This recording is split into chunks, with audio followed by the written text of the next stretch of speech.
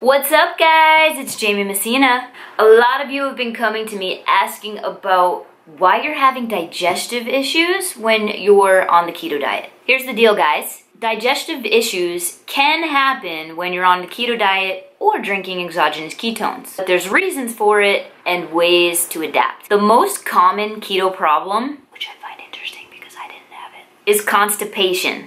That happens usually if you have a lack of fiber in your diet. On the opposite end, I've also heard a lot of people have issues with diarrhea. Diarrhea.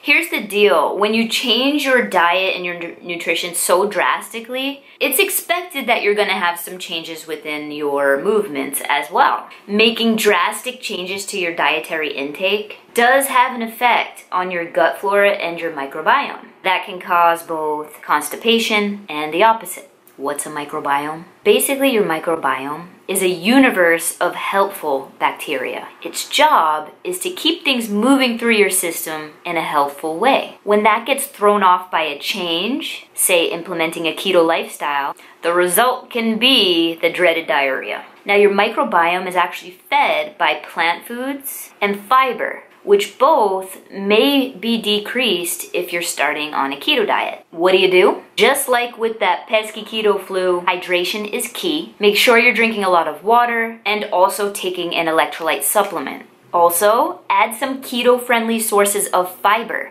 I personally have added chia seeds and flax seeds into my diet, sometimes in a salad, sometimes in a shake, and both of those things help with regulating your system. Some people decide to take a gentle fiber supplement when they begin the keto diet just to help their body adjust a little. A couple other things you can do is drink hot water with lemon and add a teaspoon of apple cider vinegar every morning, which can also help boost digestive function. One thing I do want to address is that many people think it's a problem or, that it's making them sick if they're getting constipation or diarrhea. The fact of the matter is, you just made a drastic change to your body. It's now burning fat for fuel versus sugar and carbs. And it needs a little time to adjust. And also maybe you need a little time to adjust some things in your nutrition that will help it out. So I want you to know, don't be worried, and also start to make those changes. Make sure you're hydrated, taking electrolytes, and add some keto-friendly fibers to your diet. As with any change, there are going to be some side effects when that goes on, but it's just your body adjusting. Stick with it, it will pass. Do what you can to subside